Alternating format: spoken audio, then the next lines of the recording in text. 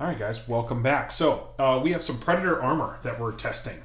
This will be the panel that we shoot later in the video. So next time we see this panel, it will be disgusting. The dimensions on this panel, real quick, let's kind of go out and just talk about this. I know one of the guys who works with Predator armor. His name is Cole.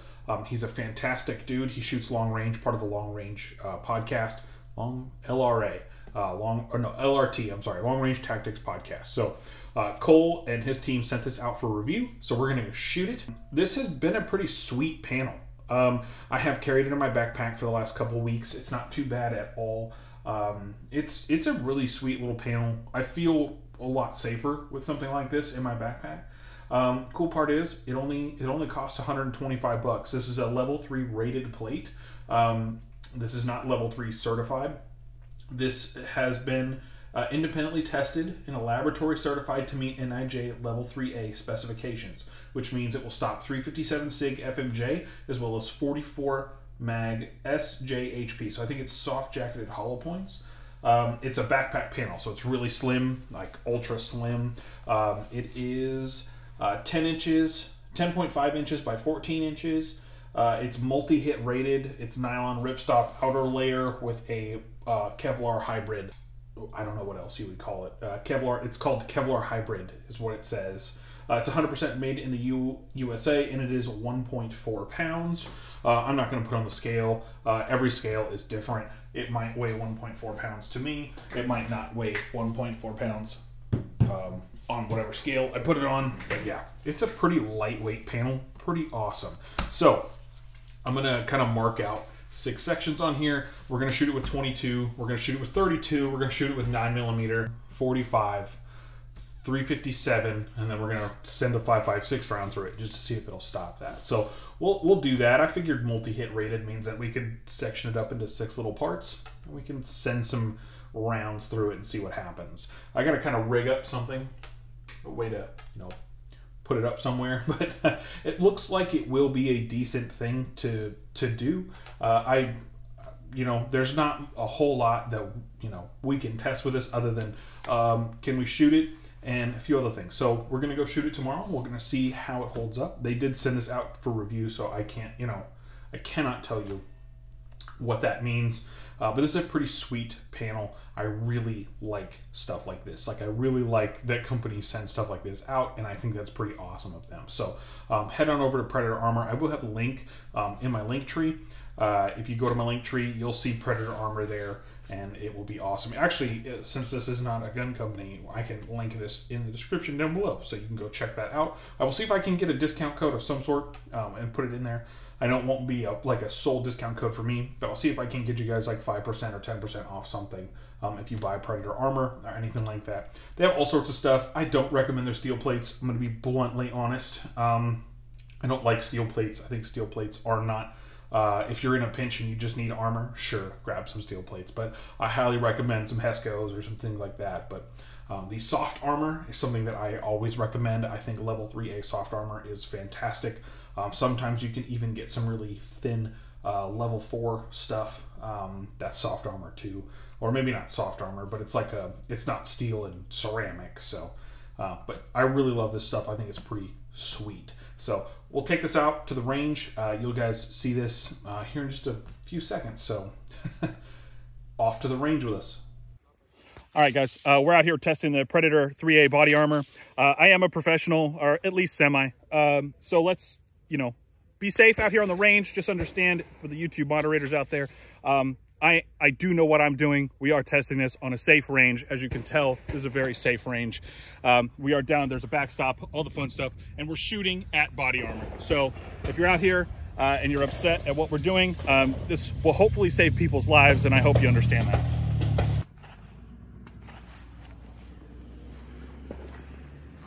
All right, so we're out here today testing our Predator armor. This is the 3A Plus. I have 2 different 22 rounds here. So we have the mini mags and we have the yellow jacket. These are Remington yellow jackets. They're really cool. They don't feed out of this 22 very well. This is the California edition. I don't live there anymore, but let's test some armor real quick. I believe this is fire. I don't know. I don't shoot this gun very often. Top right corner. All right, let's go take a look.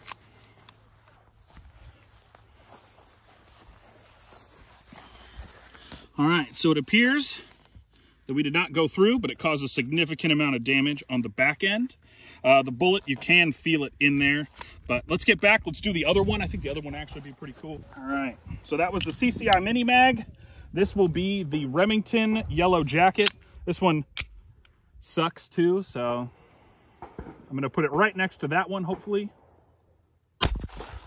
All right. So this is our first round. This is our second round. You can see we back face defamation. So it's not too bad. It's a decent little round, but you know, it's 3A. We are going to destroy this by the end. But yeah, let's go get the 32. All right, so we have the 32 Auto 60 grain silver tip. This is out of my hilarious Davis Industries. Fun, interesting fact about this gun. My dad picked this gun up for my mom back in the 90s. It is a huge hunk of crap. Let's put that on safe real quick. It is a Davis Industries made in Chino, California. I believe it was in the either late 80s or early 90s. But it is a hilarious gun to shoot. So we're gonna do that right now. So we're just gonna pop around in that top left area.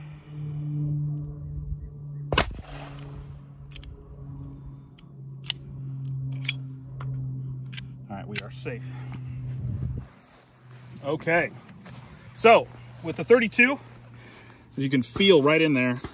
I mean, you can feel the bullet in there. Later, when we're done with all this, we'll cut this open and we'll look through here and we'll see all the damage done by the bullets. But I actually have to go get my staple gun now so we can put it back up and have some more hilarity.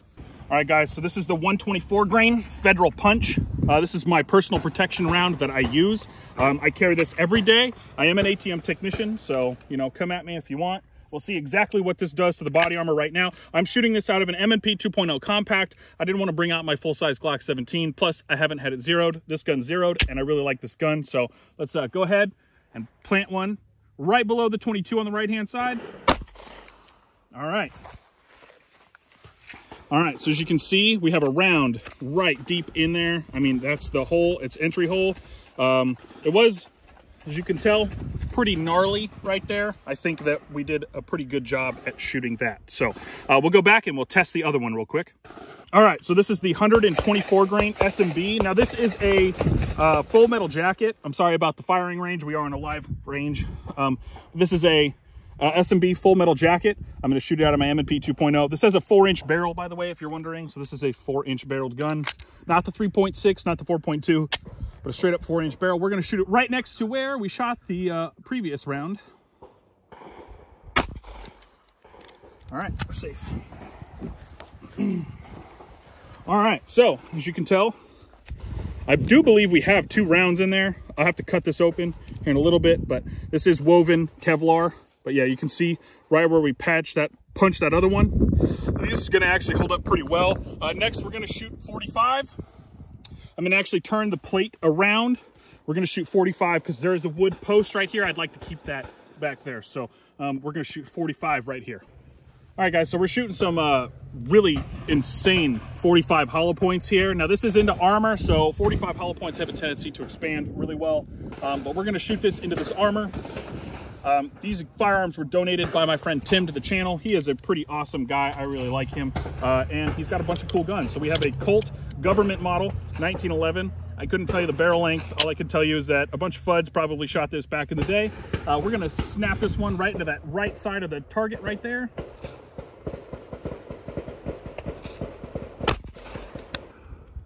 All right, we are safe. All right, this is a pretty chunky dude right here. All right, so I don't remember where, right here. So we turned the target upside down, let a 45 go right in there. It did not come out the back. This did split the back of the body armor, but I believe this was because we weren't shooting it into anything. But the bullet is still in there. You can feel it right in here, but for the 45, it's right there. Man, that's pretty cool at stopping that. All right, guys, so we have a 357 out of this Protector Poly 357 Magnum. This is a Taurus. It's a okay shooting gun, I guess. But yeah, we did previously shoot the target, the top right-hand corner, to get this guy on sight, but I did not hit the target where it was supposed to. So we're going to try this one more time. This is a Jacketed hollow point 357. I think that's a pretty decent round. All right, I think we hit it.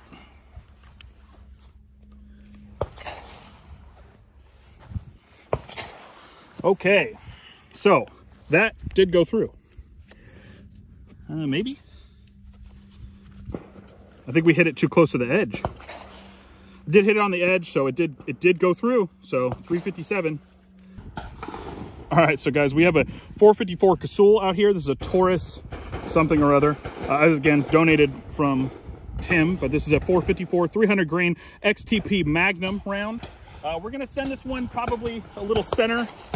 But yeah, this is a big gun. As you've probably seen, I'll roll in a reel of me doing this beforehand, but I did shoot this guy before at a steel target. Let's hope I can still hit it. But we're just gonna go center mass right now, top center mass. God damn.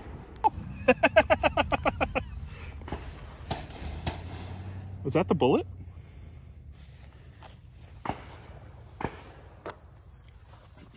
All right, so we smacked this with the 454. As you can tell, there is no bullet left in here. It is hotter than Satan, but that is right where that 454 round went. This is a pretty beefy plate. Now, I'm going to tell you guys right now, it broke the wood plate on the back. So there was a piece of wood here. You can see the wood down there. It done messed this guy up real bad. But yeah, we sent the round back there somewhere. But now we're just going to shoot a 5.56 round straight through the center of this and see what happens. All right, so guys, we have an 85 grain 5.56 OTM boat tail. This is a Barnes Precision Match. I'm going to send this one straight through the bottom center of the plate because that's where I feel it has the most integrity right now. And I want to see how well this round does. But as you can see, we have an open tip match. There's a bunch of Wolf Gold in the mag, but we're going to put the open tip right there. This is a magazine length round, as you can tell. Shout out to Trajectory Arms. They built this upper. This is a 13.9 Sons of Liberty Gunworks barrel with a KE Arms upper. I have a Midwest Industries rail aim point, Geissele charging handle, all the fun stuff. And then shout out to Ape Defense for the cool multicam furniture on my rifle. They are pretty awesome. You can actually head on over there. I think it's like 135 bucks for the set. I think it's pretty sweet, and it holds up better than the actual B5 one that comes from B5. So there we go. We're gonna send this 5.56 round straight through, and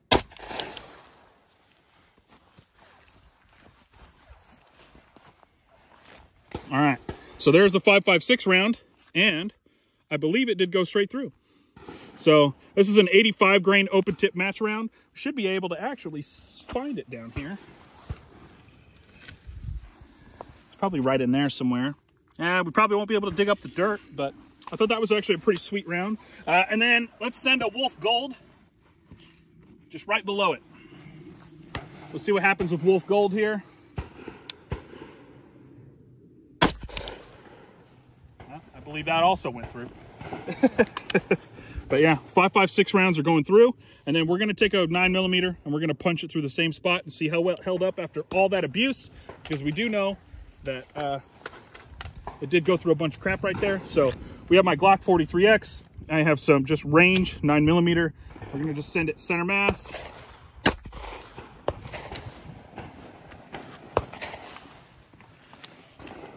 All right, our 9mm. I don't think our 9mm came out. I think it's still, I can't tell where it went. But let's go tear this plate open and see what's inside. So we have some, what looks like, that looks like the big boy there. This guy looks like the 45. So this looks like the 45. That shroomed out pretty nicely. I think this is a 9mm, I believe. Yeah, this is the Federal Punch. So the punch has a P at the back. That's really the only way I think you can tell. But yeah, this actually didn't expand the way I thought it would. I'm actually really surprised with that. Now I believe we still have some stuff in here. So this is one of the 9mm rounds. This is one I sent in the center. This was This is still hot, actually. Ow. But yes, so it appears that it actually did stop the center punch 9mm round that we did at the end. I didn't know that it did that, actually, so that's pretty sweet. There is a ton of layers here. It looks like we have 1, 2, 3, 4. So we have 4 Kevlar, and then I believe this is their hybrid layer. This is a Kevlar woven with something else. I believe this is what makes it 3A compliant. But yeah, you can see we sent that 5.56 round straight through there, and the 223 round also went straight through. Those are very high velocity rounds coming out of a 13.9 inch barrel, so I do not think that they are going to get stopped very easily, but there are plenty of layers here to stop certain things, and I believe that's it. I don't know if we have actually any more bullets left in this guy. I'm going to try to, we had some that fell on the ground. I'm going to try to retrieve those here in a moment. All right, so guys, this is a pretty sweet plate, as we can tell. This shot through 22 and 32. We shot some 9mm. This is the Federal Punch. I believe this was the Cellar and Bellet 124 grain. I believe this is the 38, but I can't really tell. This may have just been another 9mm round. I have no idea, but we did have a lot of fun with it. I hope to get more tests, more plates in the future. I'm actually going to contact these guys and see if they can send out another one, because I want to actually send that 454 round, just straight center punch that 454 round through here to see if it works. And then I want to send a straight, like maybe a 300 blackout round or something like that. Maybe we can get one of those. I believe this armor is a lot stronger than my test here showed. I want to prove that to you guys, so I think this is pretty sweet. Let me know what you guys think about this, and I'm sorry about the ridiculous range noise in the background, but thank you guys so much for tuning in. We're going to head back to the bench right now. Alrighty guys, so as we saw there, and getting Kevlar all over my office, this actually held up pretty well. I'm not going to ding it for the 357 stuff coming out of the side here, specifically due to the fact that I think I'd already shot it too many times, moved too much Kevlar out of the way for it to actually be effective. I have spoken with somebody over there at Predator Armor. We'll get another one out to test. I will send some 357 rounds straight through the center of this guy, and have it not like be weak.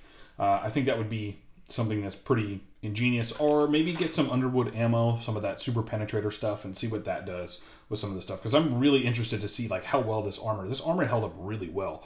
I was actually extremely surprised at how much abuse it did take. So this took a lot of crap. So I'm very happy with the Kevlar and hybrid thing that happened there, and I hope you guys are too. Again, tell me your thoughts below. I mean, this is just a level 3A plate. This is not, or maybe 3+, I can't remember what it is, but it's just a level 3 soft armor. It's not meant to stop the world, but I'm pretty sure it stopped a hell of a lot of stuff that you would want it to stop, especially if you had this in your backpack. Tell me what your comments are down below. I know you're going to sit here and tell me you either A, don't like it, or B, you just think that it's not good enough. That's completely understandable. I think that if I were going to carry this would be good behind my laptop. You know, like granted, it's not going to stop my laptop from dying, but it's going to be pretty cool. So another couple things I wanted to talk about here. We have the SCT-19 frame. I think that this is going to be something that's pretty cool. I'm looking at building this out already. I have the upper parts kit. I need to get a slide and some other stuff.